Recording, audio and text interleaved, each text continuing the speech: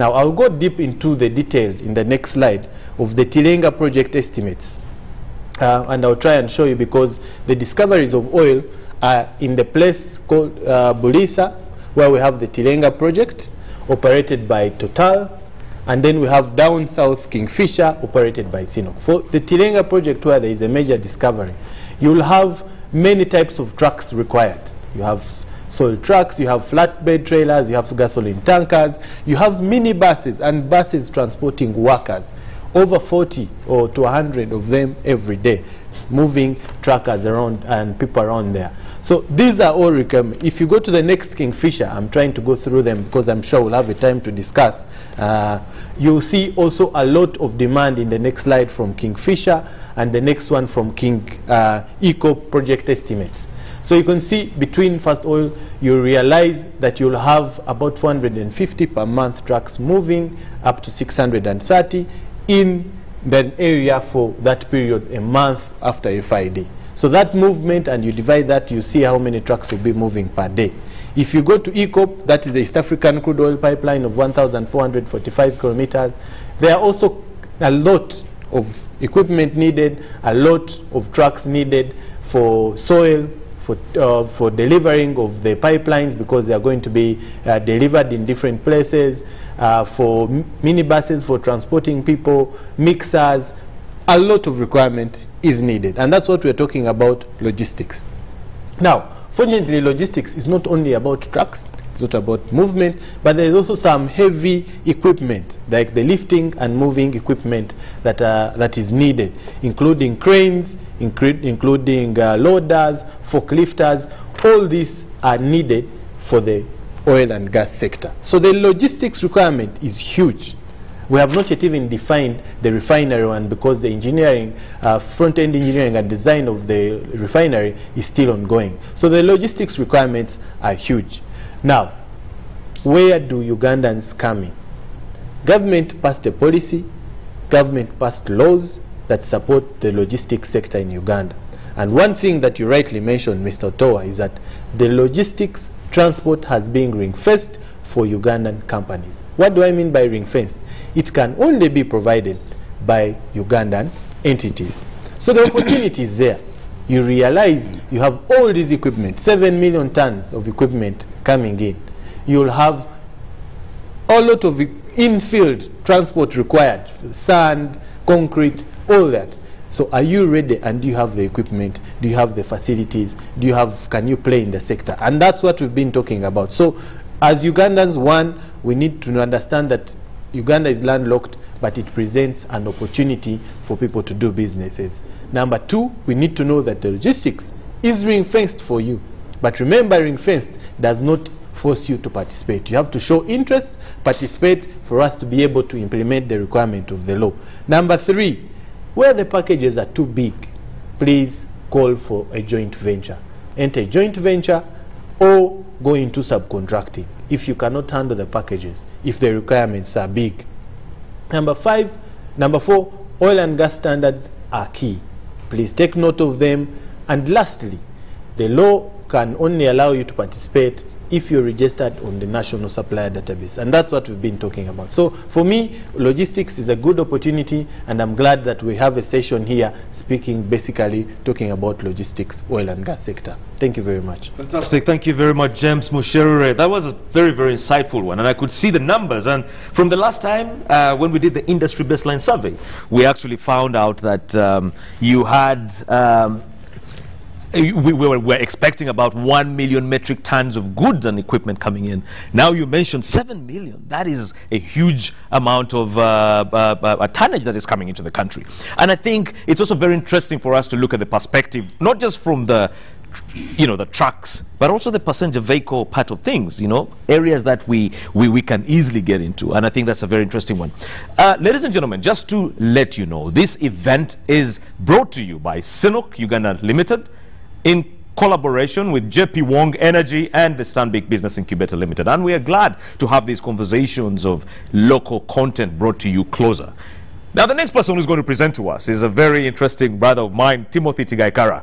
Timothy Tigaikara is the Senior Contracts Manager at CNOOC Uganda Limited.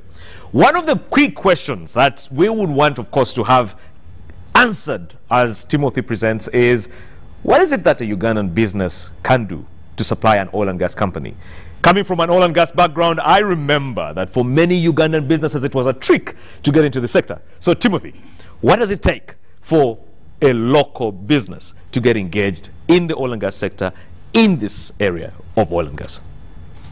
Thank you, Tony. Good morning, my fellow viewers, and good morning, viewers, and my fellow panelists. I will also remove my mask, and we start our show. Yes, I'll first by giving a brief about CNOOC. For the interest of our viewers, CNOOC is one of the oil companies that is licensed together with Total E&P to develop our Albertine region, the oil assets we have down there. So FID was taken, no, FEED was done in 2017. FEED is the front-end engineering design, which in basic terms is like the architectural design of a house. So they came up with the plans, the quantities, the weights of what has to be moved to our Kingfisher field. Kingfisher is around 100 kilometers from Hoima. So right now we are going to another phase. The plan is done. You have to build a house. So we have to move equipment from wherever they are manufactured and brought here to Kampala, then moved up to the field. But I'll break through the statistics. I agree with James, but the James gave a baseline requirement of 7 million tons. I'll give a small brief because CNOOC does its plan for its own field.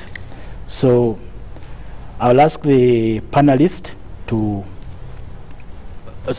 I'll ask the studio to put some slides from our side so we can take it from there.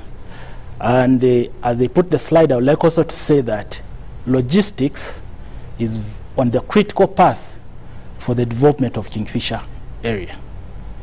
So being on the critical path means it's very key for the success of this field development. And there's nothing we can do to make we have everything to do to make sure there's no mistake at this point. What we are trying to say is to get the best candidates to deliver these projects for CNOOC, so that first oil is arrived at the shortest time possible. So from the time we start pre-qualifying suppliers up to the time we reach at contract signing, there's no room for any mistake. We have to get the best candidates to deliver this project. This is a national project. It's not an individual's project. The oil companies have a big stake in it. The government of Uganda has the biggest stake on it. We are in this.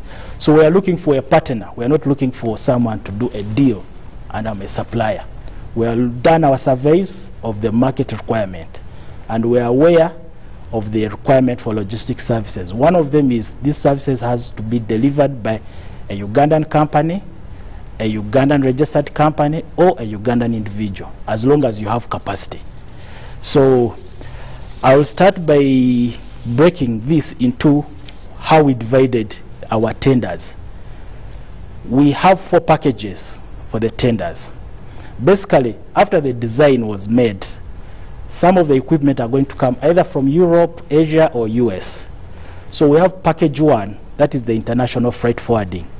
That means these goods have to move from those countries up to Mombasa. So that will be one contract. The second contract is the regional freight forwarding. These goods have to move from Mombasa up to our field in Kingfisher. On top of that, for example, if they are constructing a central processing facility, there's a lot of civil works which are going to be entangled with them putting up that facility. So there is an opportunity for the local supplier to provide transport for civil works, steel, things which are within the region. So the second package is what we call the regional freight forwarding. Then the third package which they mentioned is the in-field transportation services. When these goods come and arrive our field, they are put in a store. We call it a supply base. But just the length of our in-field road is 6 kilometers. That means you are moving from Kololo up to Ntinda. That is within our field. You have to move equipment to where they are to be sold. At the same time, you also have to move people to go and install. So that's another package for in-field transportation services. The fourth and the last package under logistics services is the one for lifting and material handling. These equipments have to be carried and put on a truck or whatever carrier and then taken to where they have to be installed.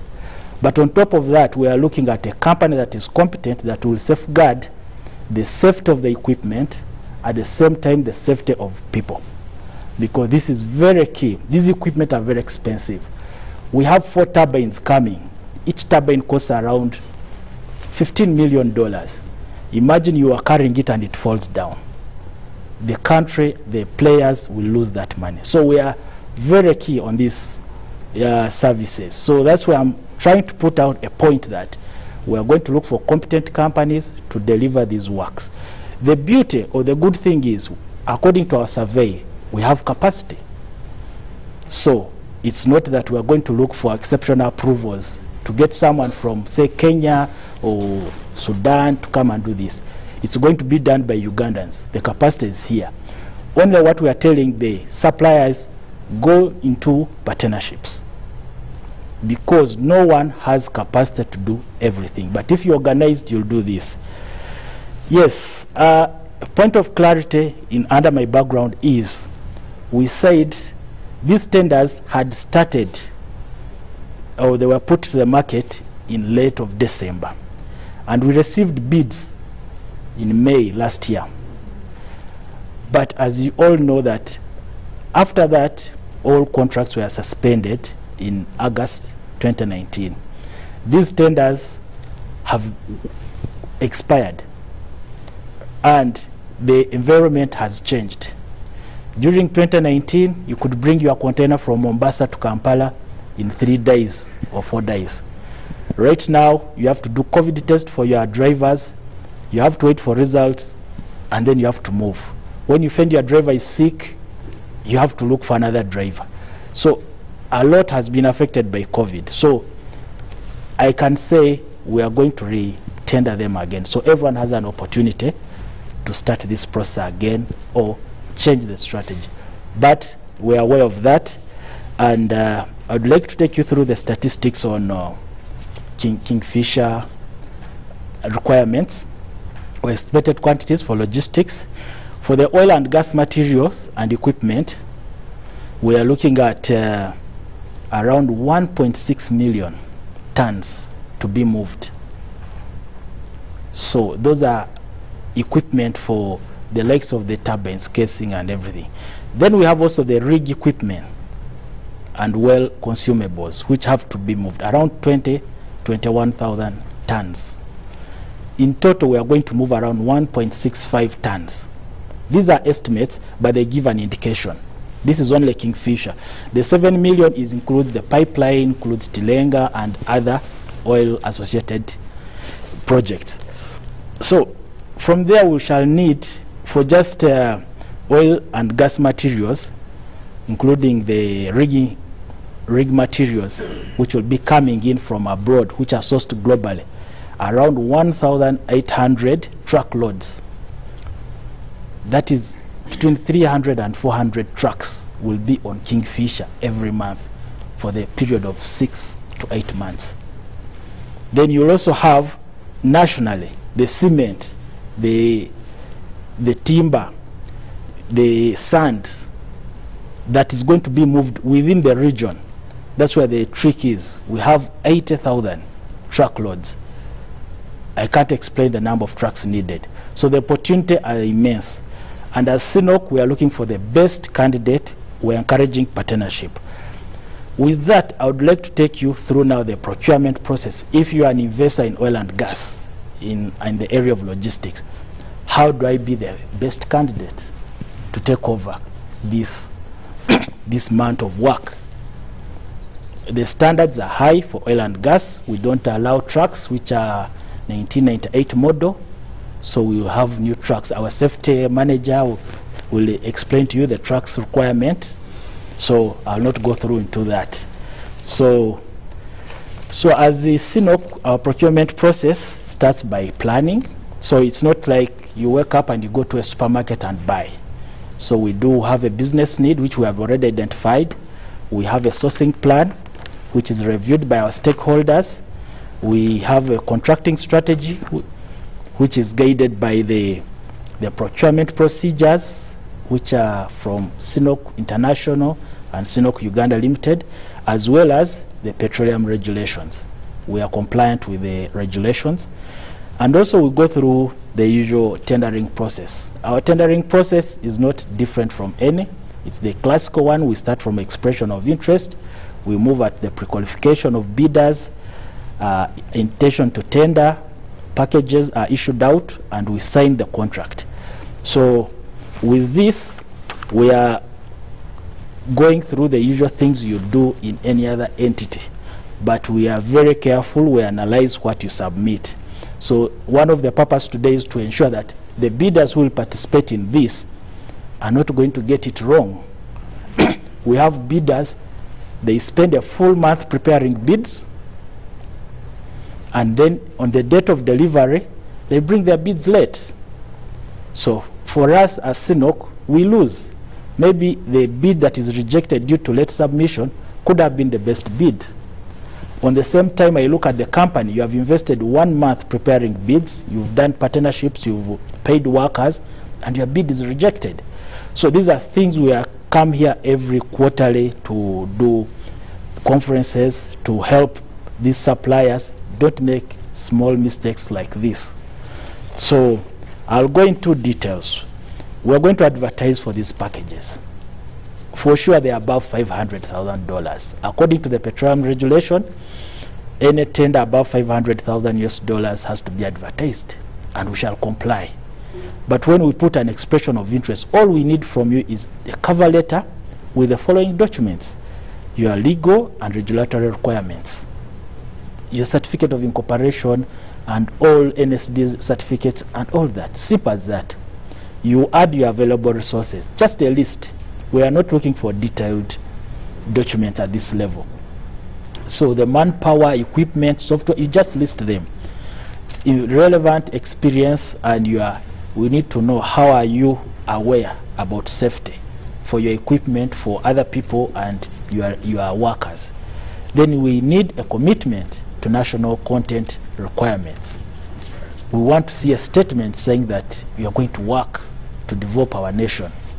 So the vendors that have expressed willingness and have the above minimum requirements, we invite them for the pre-qualification stage, which I could have on the next stage. So we send you our pre-qualification questionnaire, which is very extensive. You need to fill it. The mistake I see here is most bidders, when we send them this PQ, they take it for granted. They wait for the last week, and then they start filling it. So in the last week, they realize, oh, I need a lot of things. And they don't fill everything, and they submit. And then, for us, it's like an exam. What you put is what we mark. Everything has a mark.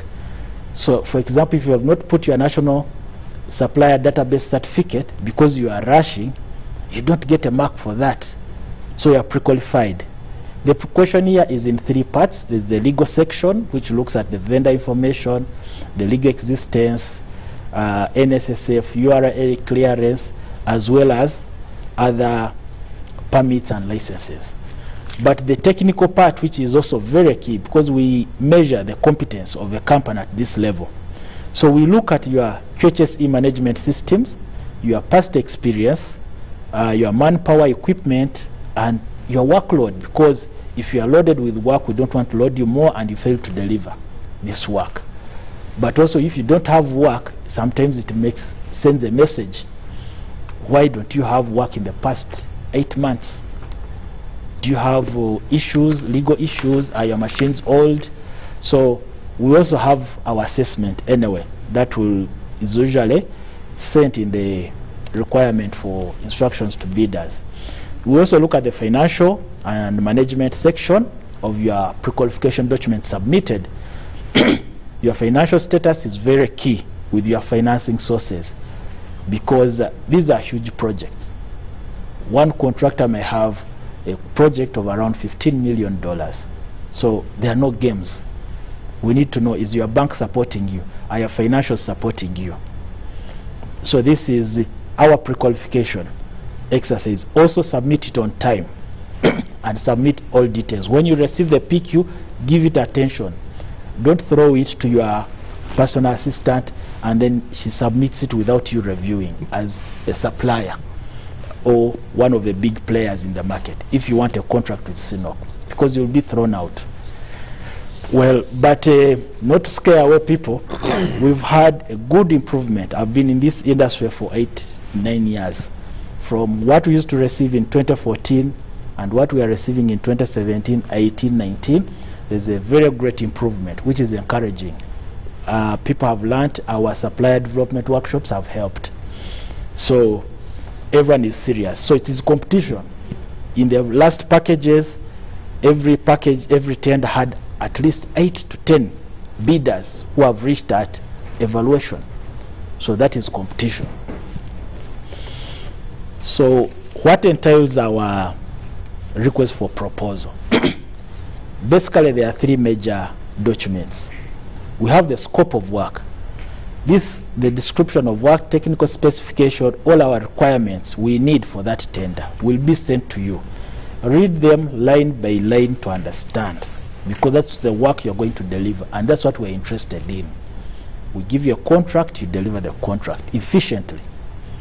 We attach a model contract. These are technical and commercial or legal terms to be followed or applied at project implementation.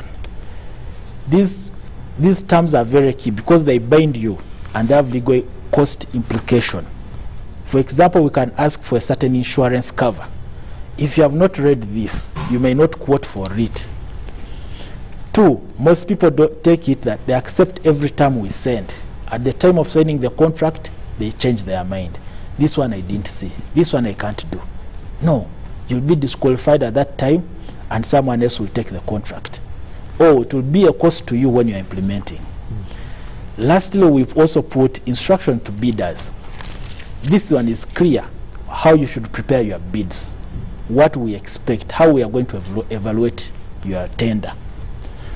So don't take it for granted. Read through and put things. There are people who mix prices in their technical proposals. You are eliminated because the instructions are clear on that. So what do we evaluate when you have submitted your proposal?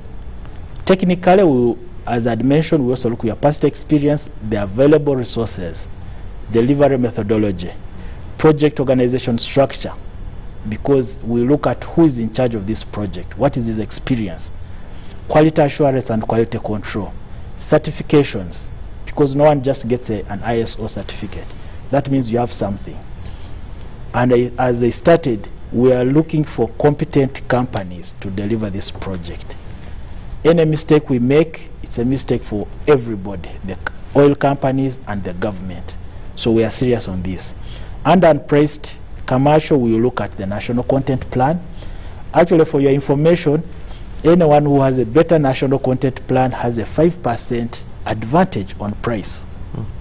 So some people say, I'm a Ugandan company, so I'm expected to give 100% national content. No, document it. Show us how you use your materials. Are they sourced locally?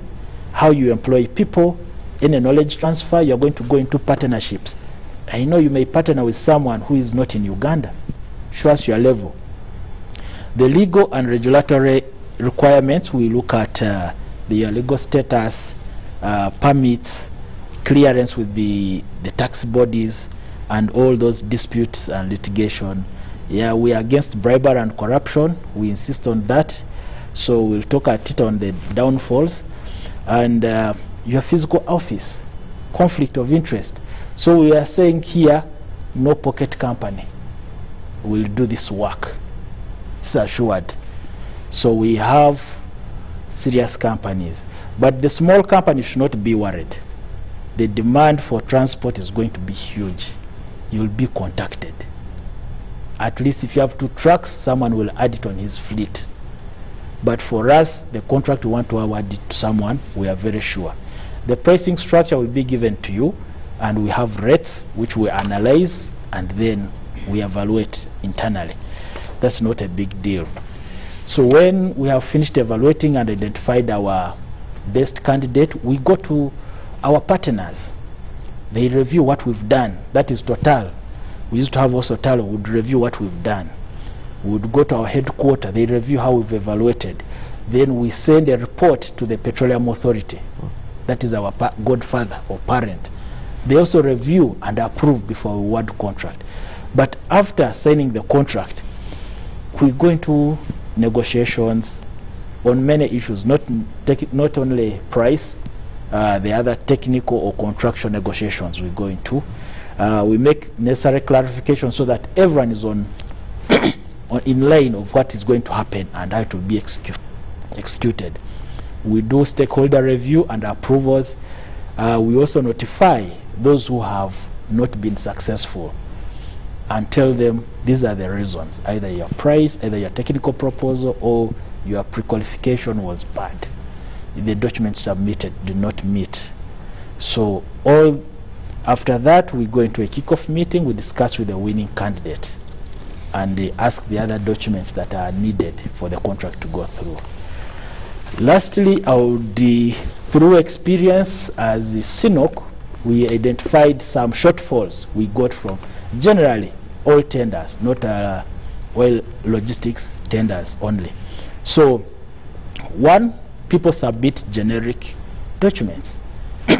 You are in a bidding, you are bidding for a tender with Karuma, and then you get the same request for proposal from CNOOC. You carry the same document you sent to Karuma project to CNOOC because you don't have time or your staff are engaged. Now there's COVID, they're working from home. Please, when we're evaluating, that affects you. We don't accept generic. Be specific and work with us. Separate your proposals, especially priced from unpriced, because our evaluation processes, we start with the other two, the technical and unpriced commercial. Those who qualify are the ones who are invited at price opening. So we don't want to be biased at that point. Then provide supporting documentation, proof where necessary. Those the completion certificates, please send them, attach them in your proposals. Confidentiality is a must. When we take your documents, we don't share them with any other person. As well as when you receive our documents, please keep them for only your company. People like lobbying. They run to PAU because they know someone there. They run to State House, they know someone there. They go to Ministry of Energy.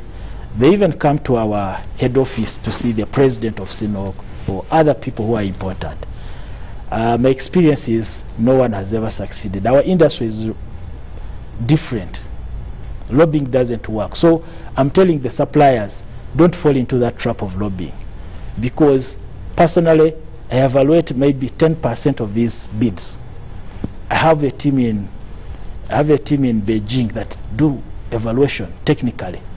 I have a team supervising me here. PAU reviews this. Our partners review every document that comes. So who will you influence? So I'm advising you, forget about lobbying. Your paperwork, your capacity, your size of the company will win you a bid. Then we also accept alternative proposals. Deviations are welcome, but they don't have to change the intent. Our intent is to move our goods from wherever they are manufactured up to Mombasa, move them from Mombasa up to Kingfisher, then from Kingfisher we take them to wherever they're going to be mounted or installed. It's as simple as that.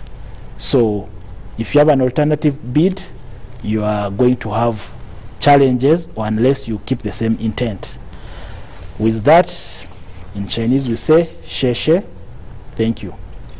Thank you very much, Timothy Tagaikara. That has been a very interesting one. I've really taken away the idea of lobbying. You know, in Uganda, we always assume that when you know someone in an office, the doors are open for you. But I guess what you're telling us is join the professional networks that will actually grow you in this industry, like the Uganda Chamber of Mines and Petroleum, which I'm part of.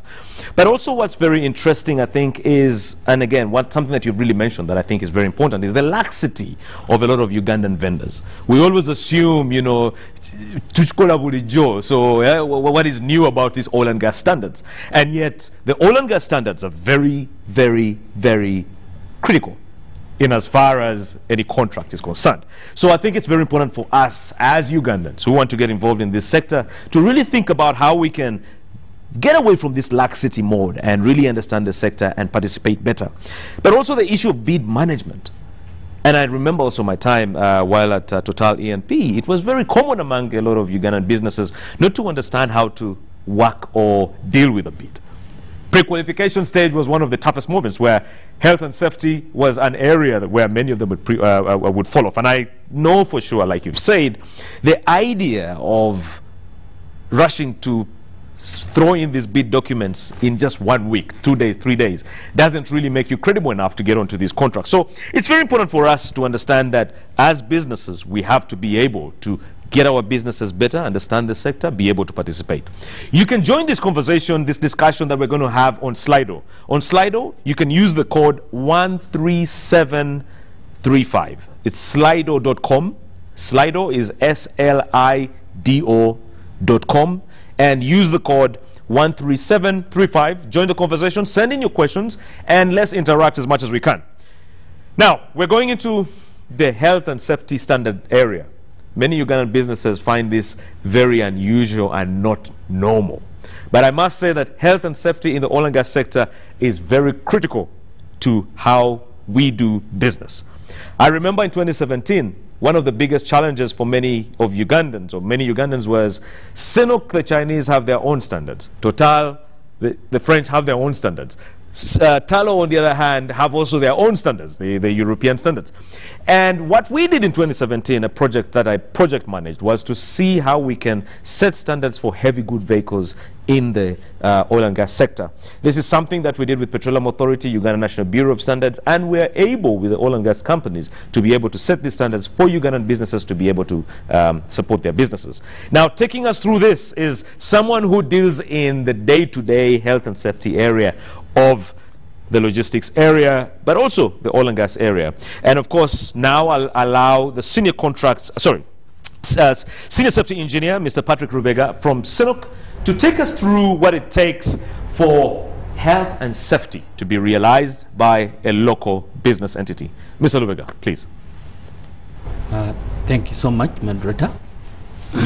Allow me to remove my mask. Good morning, viewers. My name is Patrick Rubega, as he has said. Today, or this morning, we are going to look at quite a lot of requirements as far as QHS is concerned. There are quite a lot of requirements that are needed, especially from planning to closure of an activity. And then when you look at the day-to-day works, you imagine that you have come to work and then you go back home when you're either sick or when you you're having a half hand. So as health and safety, we try as much as possible that we try to put up some policies and also following the Ugandan regulations. Not only that, but also the international standards. So today, my presentation will aim at explaining more about the QHSE requirements at each contractual stage. So you will find that Timothy has said a lot about this, but then you'll find that as QHSE we come in and play a very big role as in fulfilling our internal policies. So what do we need out of our contractors to do? So first and foremost, we would want to appreciate those who have been working with us as CNOOC, and those contractors who have been really so much doing a lot of QHSE work. With QHSE, we do try as much as possible that we work hand in hand with procurement, that is contracts and procurement, and at every level you'll find that you shall have requirements.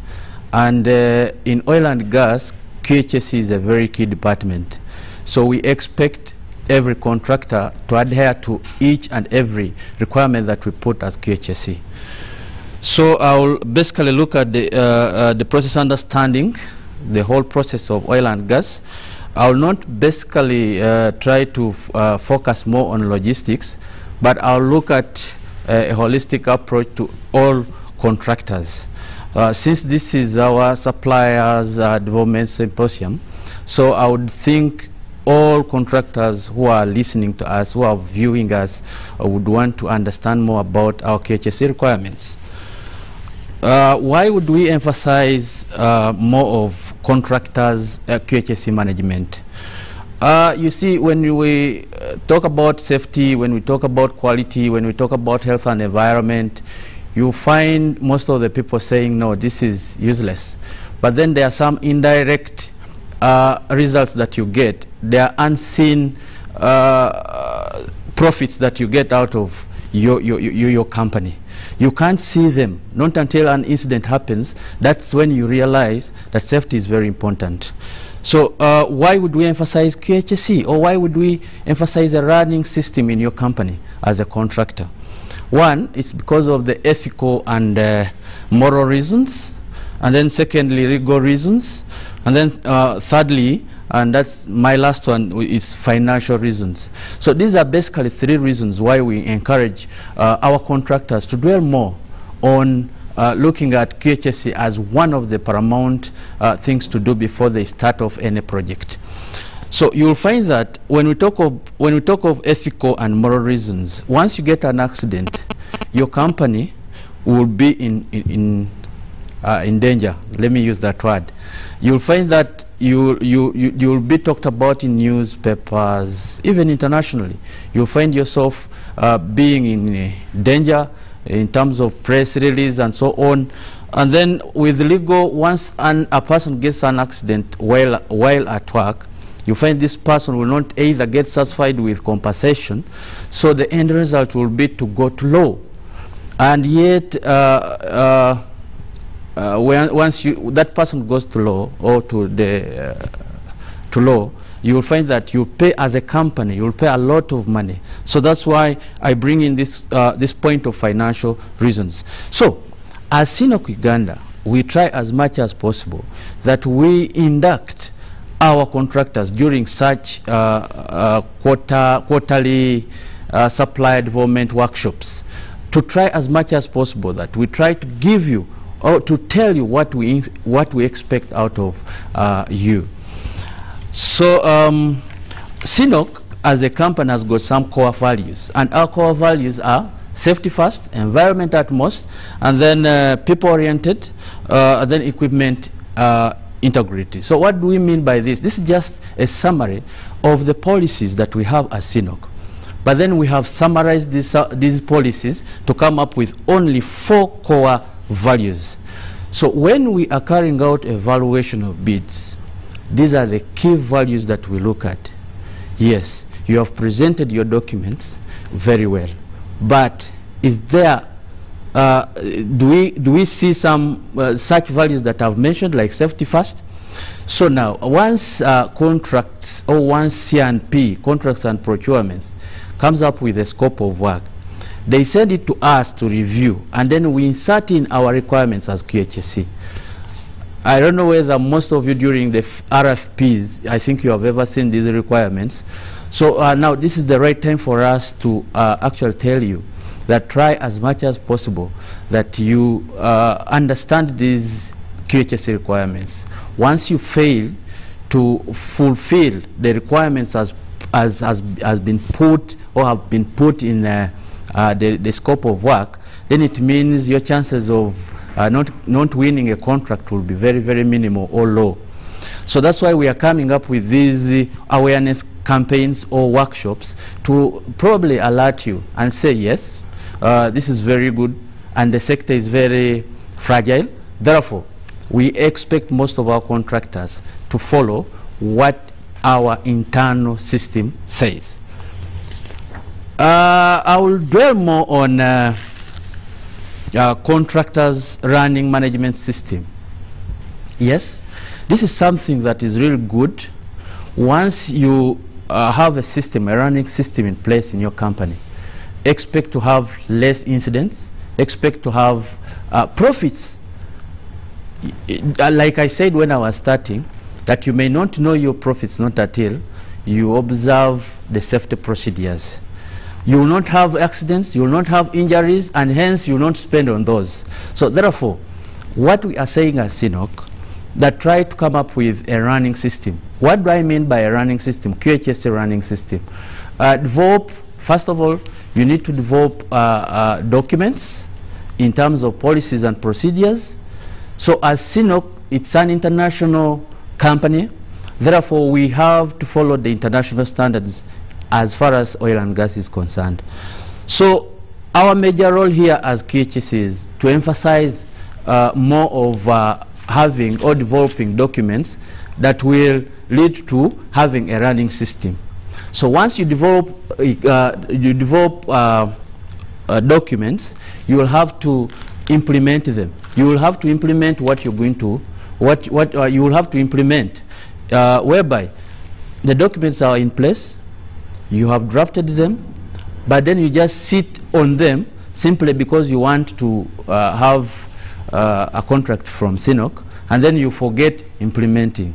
So what we are telling our contractors is, try as much as possible that once you develop or you draft documents, socialize them, roll them out, and then implement them accordingly.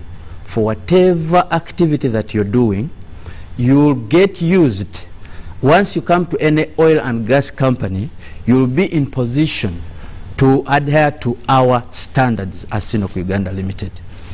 So this is now my advice to most of our viewers and then the contractors. Try as much as possible that the first step would be developing and drafting documents that are health related, safety related, environment related. In other words, this will lead you to be certified on an ISO basis. You cannot be certified under ISO before these documents are drafted and implemented. I would also think and also say that all activities under CNOOC, we recognize and follow the legal or the regulations of Uganda, and also the applicable standards and regulations. We don't only look at our internal system, but rather we try as much as possible that we follow what the regulation says on oil and gas. For example, we have the HSC Oil and Gas Regulation 2016. This is purely our tool that we use as we are running the QHSE system in Kingfisher, in Hoima, in Kampala, or as CNOOC as a whole. So we try as much as possible that we help the regulators to comply with the regulations that have been put forward. But also, not forgetting our own internal system. So whatever system that we have, it will entail, or it will we shall make sure that all our contractors do adhere to it. So the first step is, are all contractors following our QHSE management system? If yes, right, that's good. Then how about the regulation, the national regulations, and then the international regulations? So now these are some of the things that we need to adhere to or to comply to, especially when we are carrying out an activity.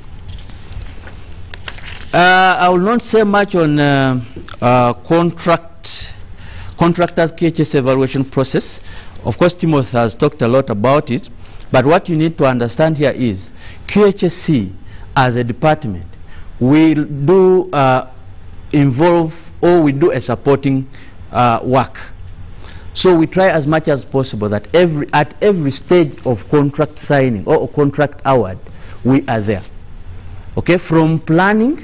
When I talk of planning, when, like I said, when C&P, for example, contracts and procurement, when they come up with the scope of work, they forward it to us to review, and then we add in our requirements as QHSE. Then from there, the contract evaluation starts from there. And then at every stage, QHSE is involved. So once you fail to attain some marks under QHSE, then I've said, and I've already said this, that there are minimal chances that you'll win this contract. So the first step to do for you is make sure that the QHSE system is clear in your company, and try as much as possible that you socialize it and implement it. Because at the end of the day, during evaluation, we shall ask, do you have any proof of this? So when you look at the PQ questionnaire that Mr. Gaikara was talking about, you will find that most of the questions that are within there, they are so much QHSE related. And you will find that if you don't have a running system, QHSE running system, it will be so hard for you to fill in those questions in the questionnaire. So what we are trying to mean here is try as much as possible that the first step to do is try to develop and draft a management, HSE management system, and you start running it in your company. This will help you to have higher chances of winning most of these bids in CNOOC Uganda Limited. Yes, to continue with that, like I've said, that under QHSE we are supporting team. So we support contracts and procurement. Therefore, at every stage, for example, under planning, pre-qualification, tender under award, pre-mobilization, mobilization, execution, demobilization, and final evaluation and closeout. So you see all these stages, we are always there as QHSE. And there is no way how you can jump one of them without us. Of course, right now you're seeing Patrick. The other day you'll see someone else. We are a team. So during evaluation, a team comes up, and then we critically analyze your documents that have been proposed to us.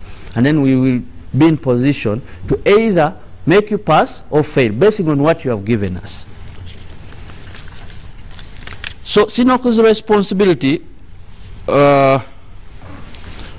ideally, when we talk about QHSE, most of us, we may fail to understand what QHSE is.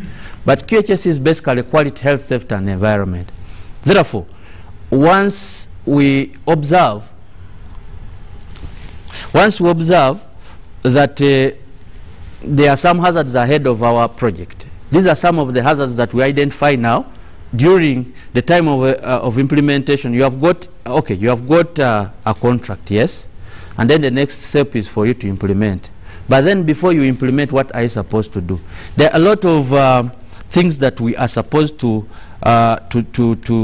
do. One of them is, have you fully filled the PQ questionnaire? Sorry, time is against us. Timothy talked about this. But you see, once you fill a questionnaire and you leave out a few of the gaps unanswered, then you lose marks. The chances of you winning that contract will be very minimal. So what am I trying to mean here? Try as much as possible that once you are filling a questionnaire, fill everything and be open to us. Don't lie, because everything that is there in the questionnaire would want to get evidence.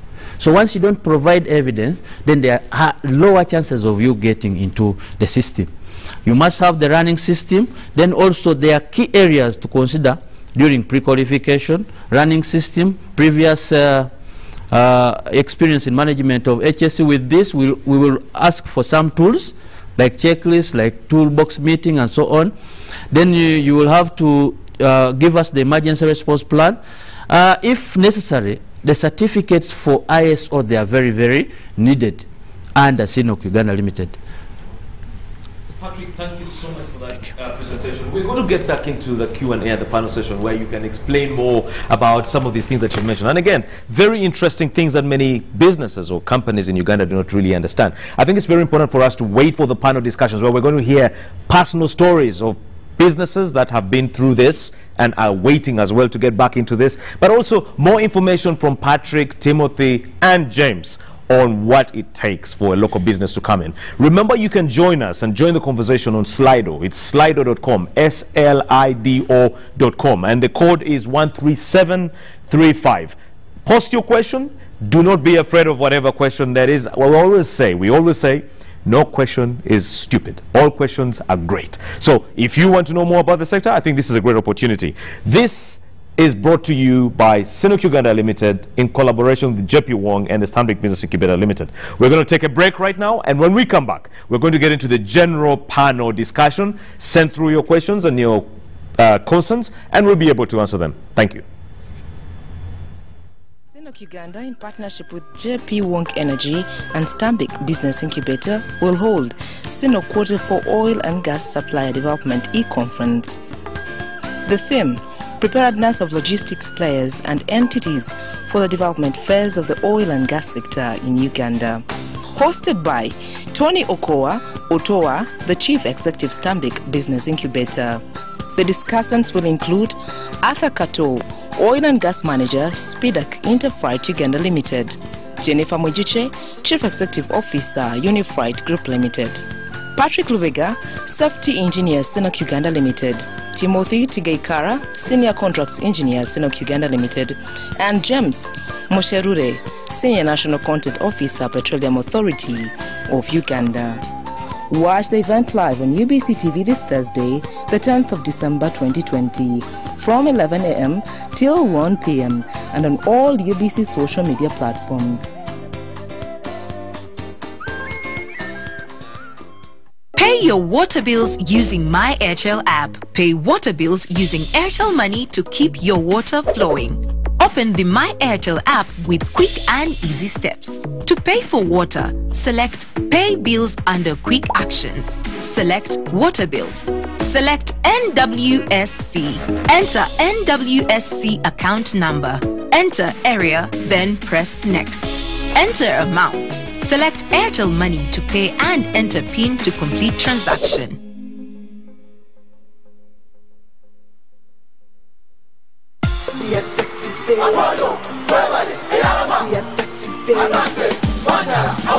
The Taxpayers Appreciation Season is here! We recognize, celebrate and award Uganda's top taxpayers. Be part of the first online Bomba Business Summits and stand the chance to win smart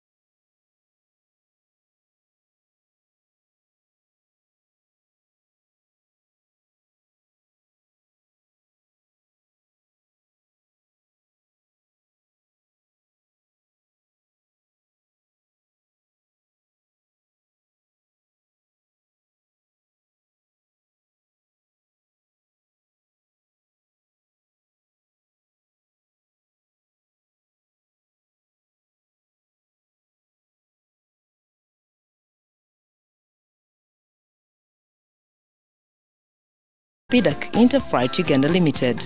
Jennifer Mwijuche, Chief Executive Officer, Unifreight Group Limited. Patrick Lubega, Safety Engineer, CNOOC Uganda Limited. Timothy Tigaikara, Senior Contracts Engineer, CNOOC Uganda Limited. And James Mosherure, Senior National Content Officer, Petroleum Authority of Uganda. Watch the event live on UBC TV this Thursday, the 10th of December 2020, from 11 a.m. till 1 p.m. and on all UBC social media platforms. Welcome back to the second session. This session is going to be a panel discussion, and with me, we're going to be joined by two very interesting players within the industry. This session is brought to you by CNOOC Uganda Limited in collaboration with JP Wong Energy and the Stanbic Business Incubator Limited. My name is Tony Otoa, and I am your moderator, and I'm going to also be moderating this session where we're going to discuss more in depth what we have to do or how we have to be able to prepare ourselves to get involved in this sector that everyone thinks is very unusual, but for many of us, anyone can actually get into it. I am going to begin by introducing Mrs. Jennifer Mwijuche, who is the CEO of Unifreight Logistics, who will also be joined by Mr. Arthur Kato, who is the Oil and Gas Manager at SPIDAC Uganda, Uganda Limited. Ladies and gentlemen, this session here is one of the most interactive ones, and I encourage you to participate as much as you can. If you can, join us on Slido, and the code is 13735. Join us, contribute to these conversations, and I will read out all of your questions to the panel. But before we begin, I'll allow Madam Jennifer to come in and tell us what her experience has been. Jennifer is one lady who I have seen in the sector for some time, very resilient. Even when things went down, she stayed afloat. We want to know the magic. What did she do while the oil and gas sector was down to keep her afloat? But also, what did she do to get engaged in the sector? So Jennifer, it's your platform. Thank you. Thank you, Tony, and good morning, my colleagues, panelists, and viewers. I'll take off my mask so that I can speak clearly. As I've been introduced, my name is Jennifer Mwijuche, CEO Unifreight, and I want to appreciate my colleagues, especially the representative of PAIU, for the information and the engagement that they have been giving to us as logisticians for some time now. That has helped us to prepare. Allow me also to appreciate representatives of CNOOC. The supplier development program that we have continually participated in has helped us to prepare. My colleague from the same sector, I do recognize you. And I'm going to speak about two aspects. One is to share how Unifreight has prepared, and two, I'll touch on the industry preparation, for I believe that is the response we are giving in terms of preparedness. Unifreight is one of the local indigenous local logistics companies that has been in the industry since 1996. I'm the founder and the CEO, and we've been in this industry providing three specialized services in logistics. We do customs clearing, which was our original business, and we have diversified in trucking, that is cargo transportation, and also we manage a CFS, what is called Container Freight Station at Port of Mombasa, as one of the 18 private-owned terminal managers at the Port of Mombasa. It's the only Ugandan terminal in Mombasa that is managed by Unifreight. We have been prepared for oil and gas. I must say, we have not been able to win a contract, but we have made trials that I'm proud to share, and perhaps that can encourage the rest of our Ugandans, because I'm not worried I will one day win a contract. I'm very confident about that. And so since oil and gas journey started, I think like Timothy mentioned, 2014, we tried to definitely be prepared. One of the areas that was very clear that was mentioned very clear by oil and gas from the word go was the quality and health and safety preparedness certification. And so as UNIFRED, we began the journey to try and develop a system that prepares us to position us for oil and gas. And currently, for the last 2 years, we got certified, and we are running an integrated management system that covers quality 19001, ISO 9001, 2015, which deals with quality that is specifically dealing with customer management and customer satisfaction. We also have the system of environment 1401, 2015, that is covering matters of environment, taking care of standards to do with management of environment. And we also have the system of ISO 1801 that deals with occupational health and safety for people that come to our business, but also our own employees. So as far as we are concerned, we are prepared, and as far as that system, it's been running for the last 2 years. We are actually ahead of next year to have another external audit to renew our certification. Now, also as UNIFRED, I remember, we have had pre-qualifications twice with CNOOC, but in our first pre-qualification, what we were told was the quality of our trucks. I did not sit back to even feel uncomfortable. I went back to CNOOC and asked, why did I not qualify? And I was given feedback, which to me was very, very important. I am saying these examples so that we can share and help even the rest of us. I'm not the business person that likes eating alone. I share the knowledge that I have so that we can eat together, so that we can grow together. I know that time will come when we shall all eat. And so I went and asked, why didn't we qualify? And I was given that feedback, the quality of your trucks. So what have we done? We have increased our fleet and bought new trucks, brand new trucks, and we have now a fleet of 27 trucks, which I believe that we also have capacity to increase when those opportunities come. And I know that equipment, physical infrastructure is key in as far as preparedness is concerned. What we have also done is the construction of our own building at a workshop we have where our offices are located in Chireka. So we are not worried about our physical appearance, our physical presentation in as far as oil and gas is concerned. And of course, I know business-wise, physical infrastructure is also evidence of success. And so that we have had to pay attention to that. We have a workshop, we also have our own offices. And then another thing is, of course, when we talk about opportunities, and like the previous presenters, they have highlighted their requirements. As business people, it is about strategy. We know what our customers want. In this case, we know what oil and gas want. So all we are doing is preparing our resources to make sure they align with the needs of the customer. So when it comes to human resource, we are training our staff. Some of them have attended the training of Stanbic incubation. Tony has been training us in bid management. That was an area we were struggling with. Oh my God, responding to the bids of oil and gas is another area. Sometimes we have had sleepless nights paying attention to nitty-gritties, to the details like Timothy has already been able to present.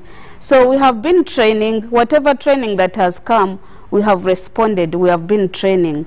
But also, I feel that at this point as UNIFRED, we can attract any talent to UNIFRED. I'm confident about that. I have poached some of the staff from good organization, and I can still do that because the preparedness has been intentional, and I'm doing that. So when the time comes for those specific tender requirements, I am confident that I can attract any talent to UNIFRED because human resource is key. That one I know, and I know that that is what is going to drive the organization to another level.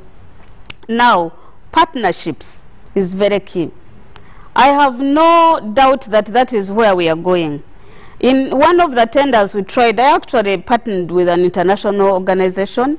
For the last tenders that Timothy was talking about of May, even Total did, and we had pre-qualified until when they were put on hold.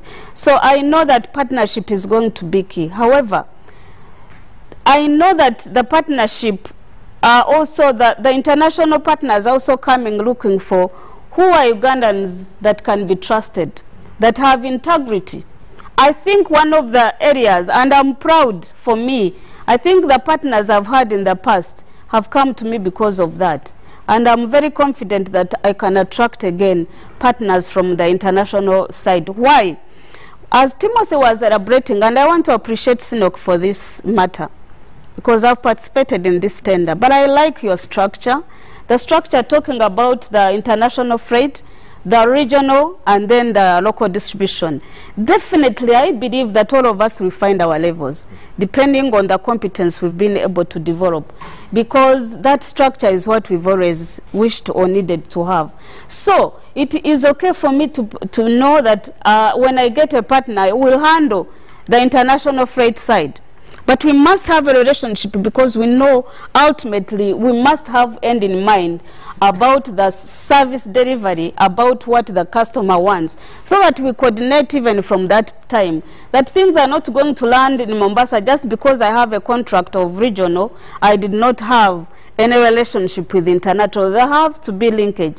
Logistics has been that way anyway.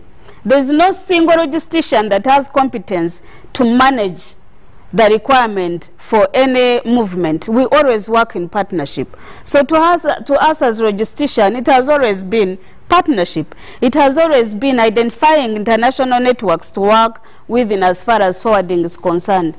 So oil and gas is just making it now become a requirement or a reality, but that's what we've been, or perhaps for us Ugandans to wake up and say, look, I think we need to partner. So as far as preparedness about partnership, is about integrity, is about competence we have formed, is about indeed training and preparedness that we are making. Before I came here, I was trying to look at our industry in general. Now speaking about the industry. And I tried to do research or make some quick research regarding the industry.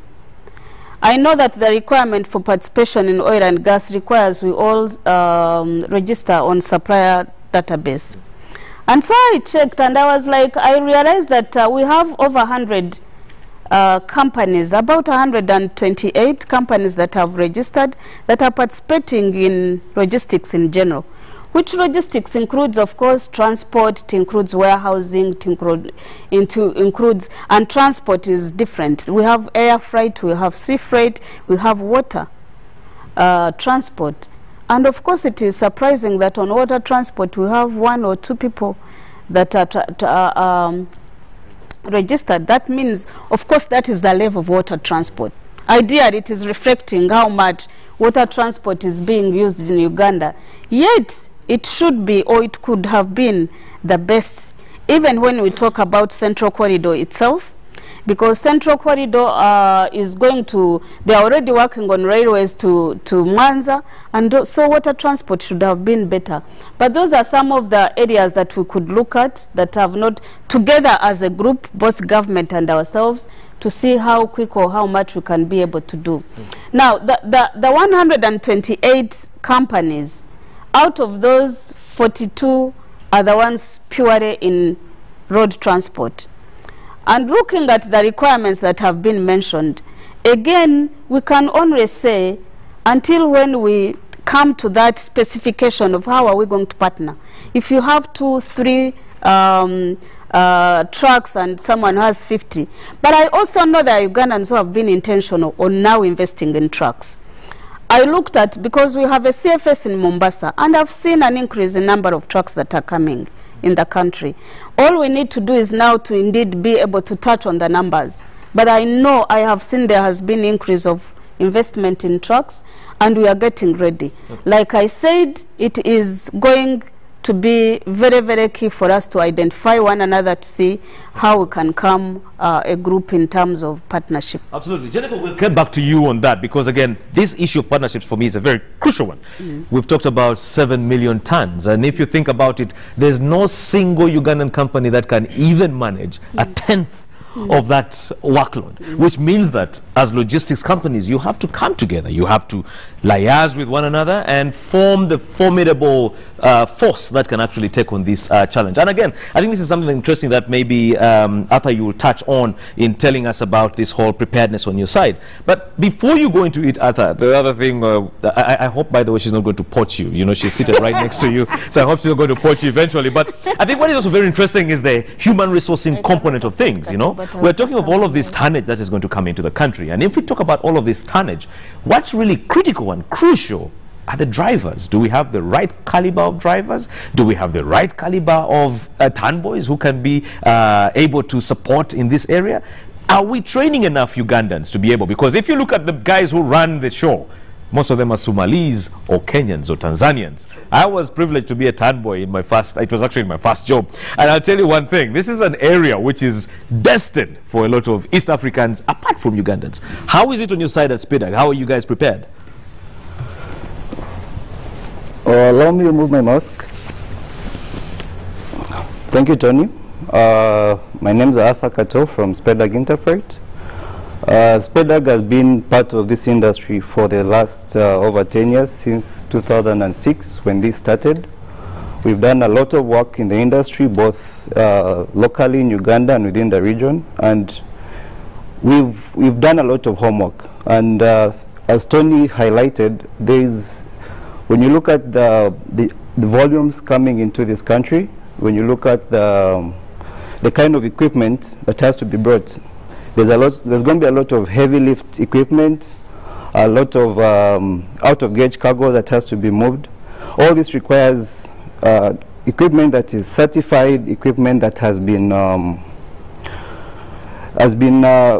manufactured to suit our roads, because Jennifer mentioned the infrastructure has a lot to be done. So currently, with the efforts being done by the government and with the support of the donor partners, a lot of work is being carried out. Roads are being expanded, but all this is being prepared for one thing, to receive this cargo. The drivers for this is basically the movement. Timothy highlighted earlier that most of this equipment is going to be sourced from overseas, China, America. Once it gets to Mombasa, both for air freights and sea freights, they still have to be moved by road to these destinations. What SPEDAG Interfreight has done, we've partnered with quite a number of local companies. We have done this in the past, and we support them. We do a lot of training for the drivers. We take them through simulations on how they need to behave on the road, how they need to drive these trucks. There are standards. Oil and gas comes with a lot of standards. The way an ordinary company would move their cargo from Mombasa to, let's say, Kingfisher, the CNOOC site, is different. There's a lot that has to be done. Patrick here highlighted that safety is key. Before any journey, there's a lot that has to be done. You need to do analysis of the safety. You have to make journey management plans. As SPEDAG Interfreight, we've encouraged even our partners, the transporters. We have educated them on how GMPs are done. Most of the standards for the trucks that have to be used, they have to be monitored. They have to have in-vehicle monitoring systems, IVMS. All this has been an investment that we've done over the years. We've partnered with quite a number of trucking companies. We've had several interactions trying to come up with designs and models that work in preparation for this industry. For the drivers, most of them, we're going into an age of smartphones, and so currently we have designed systems. There's one we call Perispo, where a driver is monitored from the time he sets off. It is a very small gadget attached to a truck. What we try and do also, we do not conceal it from the drivers. We educate them. They need to know what they need to do. What happens previously with the other projects that are not oil and gas related, you attach a truck and you don't tell the driver. The driver does something else. But with this, we've taken an effort to train the drivers what is expected of them, the kind of health status they have to have. We have to make sure they're fit for work. With today's trend, these days they don't encourage having more than one person in the truck, because the kind of trucks that are being used, these are trucks that are new. Most times it's not more than 5 years old or brand new, or not more than 1,000 kilometers in terms of mileage. So the chances of those trucks breaking down are very minimal. So you find a driver is trained to make sure he's able to move a truck from Mombasa to Kingfisher alone. He's been trained on defensive driving. He knows what needs to be done. So there's a lot of work that has been done to prepare. And this not only is not only to the drivers, this is also for the human resource. Timothy mentioned about lifting and handling. There's a lot of lifting that has to be done, both at the receipt of this cargo in Mombasa or at the airport. You've heard Hoima Airport is being developed. We're going to be receiving very big, like the Antonov aircrafts. These come with lots of tons. So for this cargo to be lifted on 2 trucks or moved from one rig location to another, a lot of safety precautions have to be done. So safety is something that our partners, the people in the same business, we need to to take time and put in place safety systems that we practice every day. Don't expect to fatten a cow on market day. It won't happen. The industry has kicked off. It's not going to wait for anybody. It's either you shape up or you'll be shipped out. So let's get on board. Let's create partnerships. There's so many. I'm impressed that when you look at the national supply database, there are so many safety companies that have set up in Uganda just to support this industry. Let's take advantage of that. The cake is so big, we all can take a part of it if we work together. Thank you so much. That's quite insightful, Arthur. And now I'm going to go into Slido. Some questions have come in, and I think I'll begin with my brother, James Moshere, because it's very interesting. A lot of Ugandans are very keen to see what strategies government has put in place to export the finished products as one way of earning much from the oil and gas. So let me just, if you don't mind, let me just fire you these questions, and then you can answer once. So there's that, the finished products from, you know, the oil and gas sector. What's the government going to do?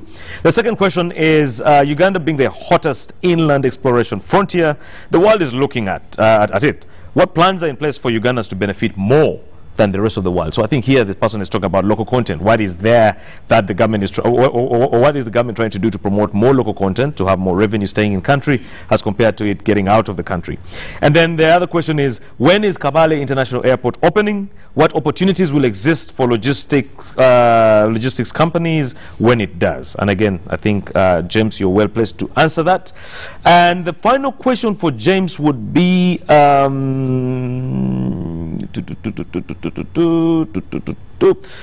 think that is it for you, James. If you can just answer those 3, and then we'll go to Timothy. I have some very interesting ones lined up for you as well.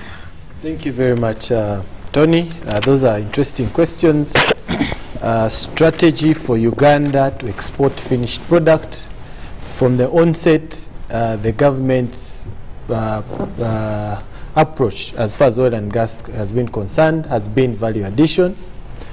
And I think one of the things that delayed the issuance and kicking off of the sector was agreeing on how to deal with the product of oil and gas. Government chose deliberately to put in place a refinery, a 60,000 barrel refinery in Kabale near Hoima. This is to do finished products, whereas you've seen in most of the countries, they export oil and they import finished products. Government's approach has that we have to export finished products, and we can also export oil. So we have a 60,000 barrel refinery as one of the ways to deal with having a finished product. Number 2, government acquired 21 square kilometers for an industrial park still around where the refinery will be set.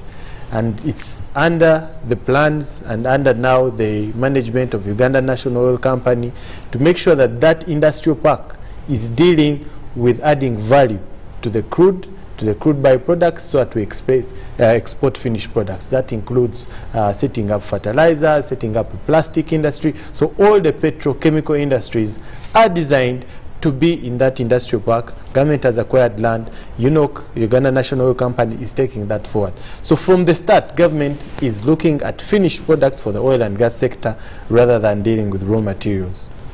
The second question was, how do Ugandans benefit? From the discovery, we had a policy of 2008, the National Oil and Gas Policy. It recognized the importance of national participation and importance of skills development. Objective 7 and 8 of that policy. Government has further put in place the relevant laws. One of the laws that are specific for national participation are the national content regulations that are attendant regulation to the Petroleum Acts. These provide for Ugandan participation. Now, it is set in the law that one first priority, whether in employment or business, is given to a Ugandan company and Ugandan citizen. If that's not possible, a joint venture. It's only when the joint venture is not possible that an international contractor can be given a job and he makes sure that he subcontracts Ugandans for the packages. So these are all in the laws. Also, there was a ring fencing where 16 services, including logistics, that have been earmarked and ring fenced for Ugandan companies when they are able to deliver them. So it's one of the enablers. So things we don't expect among us, it's civil works, logistics, computer services, environmental studies, 16 services that give Ugandan companies and people go ahead, a step ahead in making sure they participate. So we have the legal framework in place, we've put in place the institutional framework, we've put in place tools like the National Supplier Database, where Jennifer got information from easily from the public without even asking from the PAU. These are things that are facilitating Ugandans to be able to participate. So there are many programs that are in place that where Ugandans are planning and government is continuing to put. We have a specific national content department that I work in, specifically meant to look out in contracting. Are Ugandans participating? Why are they not participating? What can we do? So I think it's a unique sector. We don't have other sectors where you have a specific team of people trying to ensure that Ugandans actually participate.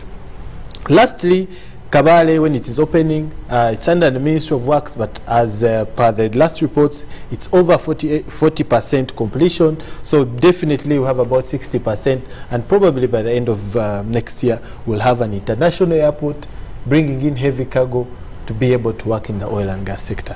Thank you very much, Tony. Thank you very much. And maybe just to add on to that, as they bring in heavy cargo, we need to be taking out something. Exactly. So our agriculture has to be boosted and made to the standard. So we are exporting something. We're exporting something, and I'm glad that agriculture development program is coming up. Yeah. I'm glad Stanbic Incubator is also using private efforts to make sure that planes bringing equipment fly out with tomatoes. Okay, so thank you very much, James, and that was very interesting. And I guess, again, information is key. You have provided so much information on your website, and I think it's only fair that any Ugandan can actually go to your website or walk to the Petroleum Authority and get this information. We shouldn't have this thing of Chinechintu Chabanene. You know, this is for a certain group of people. It is for all Ugandans, and I think we need to appreciate that. So, again, Petroleum Authority is doing a great job on that. Now, let me just go to Timothy Tigaikara. Some questions coming in from someone anonymous. Is CNOOC going to do a rerun of the tenders? That is number one. And then number two, how do we get access to the list of shortlisted logistics contractors? So that is if you have one. Then the other question again to Timothy, which I want to, forgive me, but I want to just load all questions to you at once. The other question is from Samwiri. He's asking, are there any Ugandan IT firms that have been able to get CNOOC contracts? And he's also asking, which areas would CNOOC and other players be willing to look at for local IT resourcing? And then finally from Christopher Boyondo, he's asking, as a local filmmaker, I would like to know if CNOOC plans to involve some of us with creative ideas that would contribute to the development of the oil and gas sector. And finally, Roy is asking, when should we expect bid invitations for local content works? I think which is the same as the first one. And then, of course, as stakeholders in the oil and gas institutions, he works, I think, for a financial institution. No, he does work for a financial institution.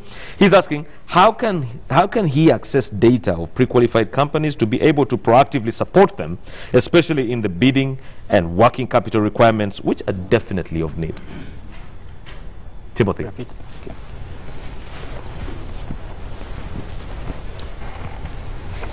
Thank you, Tony. I would start by answering question 1. When are the bids going to be rerun? Yes, they're going to be rerun.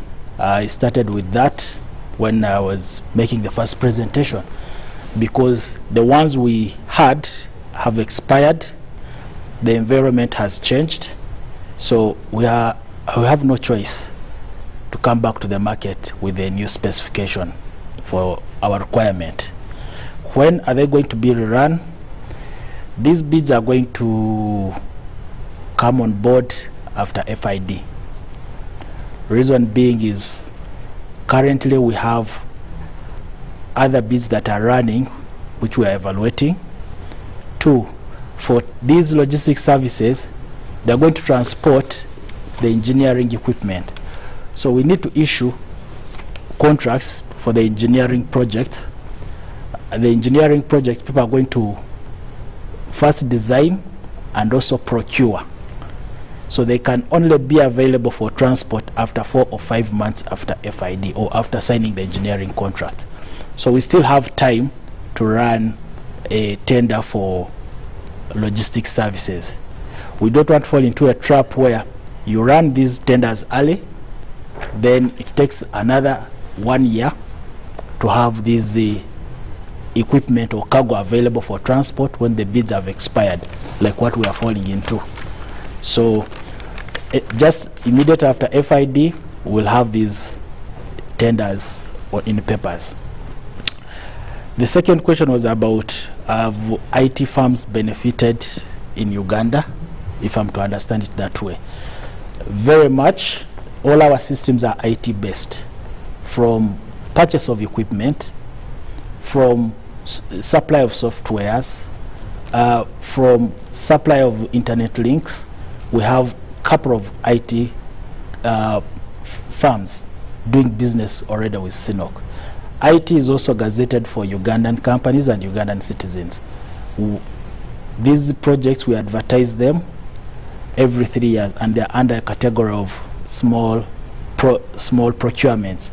So they cannot have a contract of more than 3 years. So every 3 years, we have new contracts coming in. There's a question about how do you involve people to be creative, or creative minds. Yeah, they're the creative industry, the filmmakers. How do they come into this equation, oil and gas story? Yes, you need to understand also about the industry we are in, the oil and gas. Our major objective is to go to the oil fields, put equipment, pull it out, and send it to the market. That's the interest of the oil companies and the interest of the government.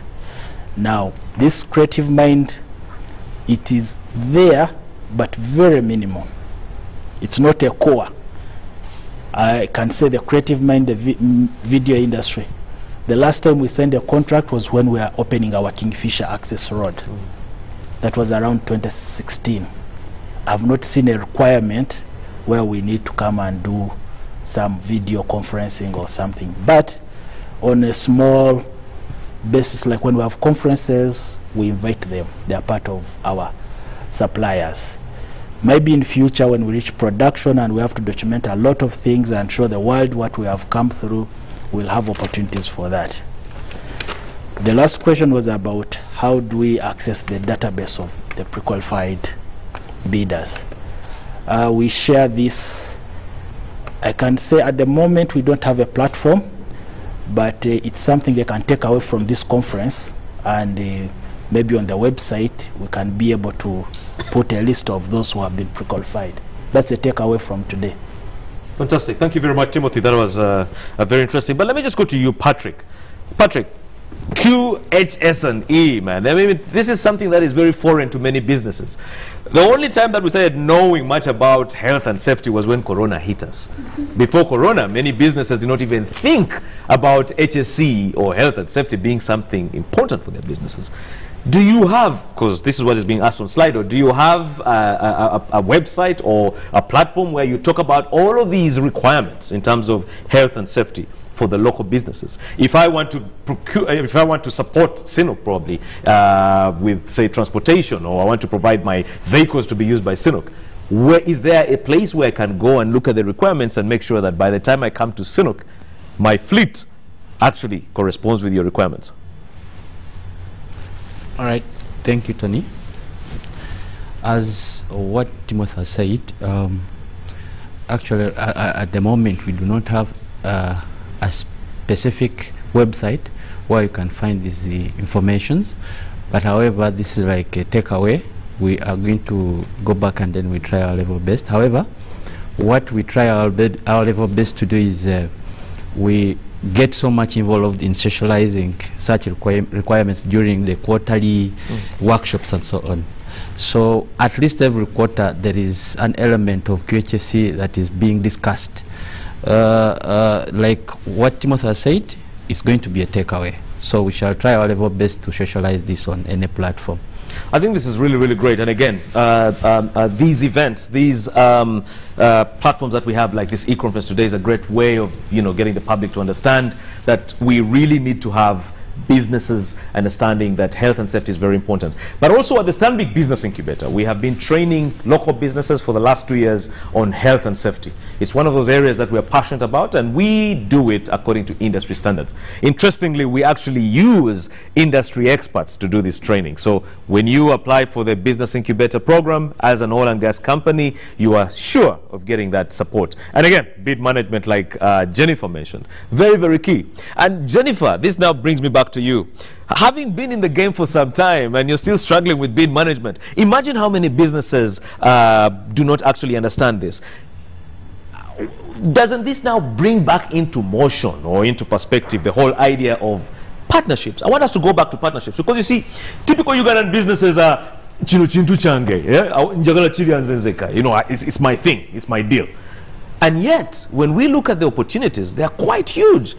Tell me, from your experience, how has it been for you since you began, and where you're projecting yourself to go? How can you support the small guy to be part of you? I think I've had the experience of both where I'm participating alone and where I have partnered with international organization. And I think my response would be is we need to come to that place of wisdom to understand and appreciate what we can do and what we can't do. And be able to indeed say, look, I have competences to go through this bid management alone, or I can ride on someone's skills and experience on how to manage these bids, and then I will still benefit. Because I think that is the place. My experience with dealing with an international company doing bid management, it was good that I did that, because there are certain questions that I wouldn't have been able to answer on my own in terms of satisfying the bid requirement.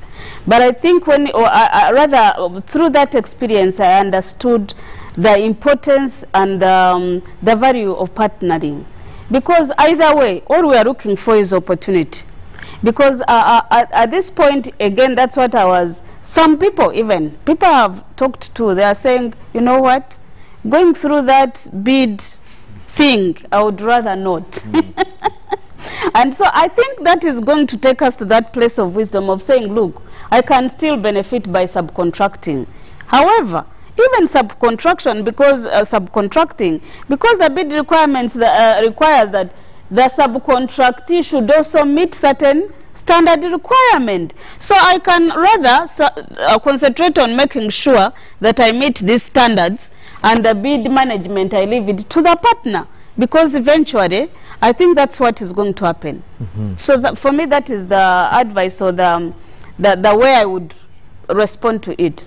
Right. That yes, we need to come to that place of knowing I can do this, but I can't do that. Right. But I will identify the partner as long as I do not disqualify the partner by not me fulfilling the basic requirements and the standards, especially the standards. Absolutely. Yes. And again, also knowing that it's a very capital-intensive industry, it also, you know, requires a lot of expertise, which many of us, to be honest with you, it's the inconvenient truth. We are not yet there.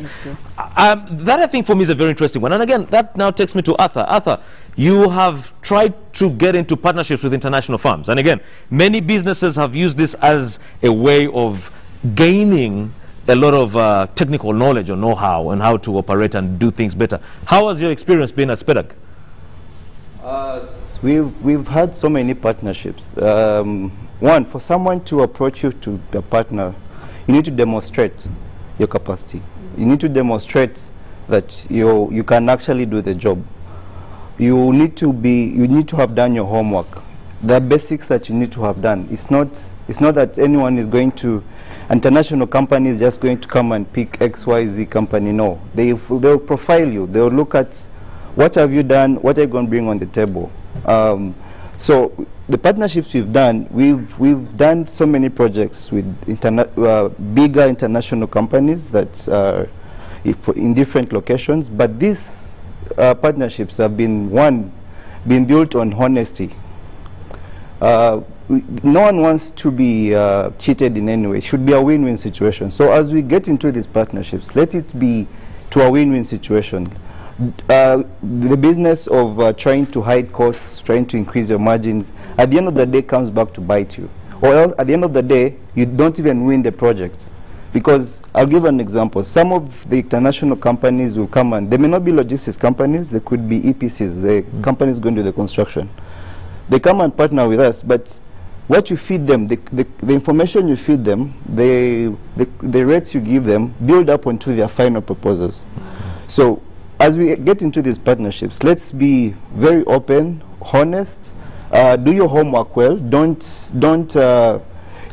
give you 2 weeks to come up with a proposal and you want to work on it 2 days to the deadline. It doesn't work that way.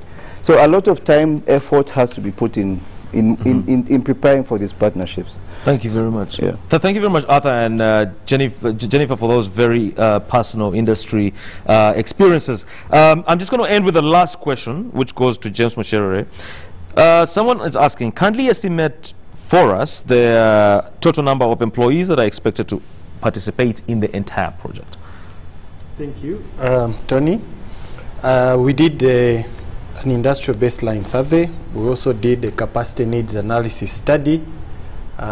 These studies showed the number of people required for the sector, and about 15,000 jobs will be created directly to work for the projects, the 3 different projects, Tilenga, Kingfisher, ECOP, refinery.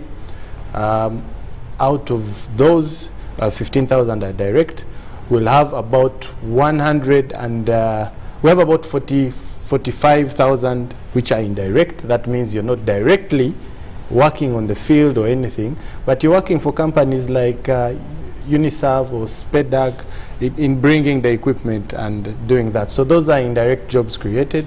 And then we have the induced, the 105,000 induced jobs that are as a result of the project itself. The project has come up, I'm setting up a camp nearby, I'm providing meals outside for the truck drivers, I'm providing other utensils, saloon services. So we estimate about 150,000 jobs or so to be created in the sector. Thank you very much, James. That has been a very comprehensive one. I would like to thank James, Timothy, Jennifer, and of course Arthur and Patrick. You've been very, very interesting, and your knowledge is one that of course 2 hours could not really do justice to, but I guess we have the ability to keep interacting, and of course our Slido platform is open for the next few days. I would like to thank JP Wong for putting together these very interesting quarterly forums. We had the first one that focused on different sector. We had the second one, the third one focusing on agriculture, and of course now the fourth one and the final one focusing on the logistics sector. Areas where we believe if we got Ugandans talking, preparing and planning, we can participate and make some money out of this oil and gas story. I would like to thank CNOOC Uganda Limited and, of course, the Stanbic Business Incubator for putting this together. Thank you very much and have a good afternoon. You've been a very great audience. Thank you.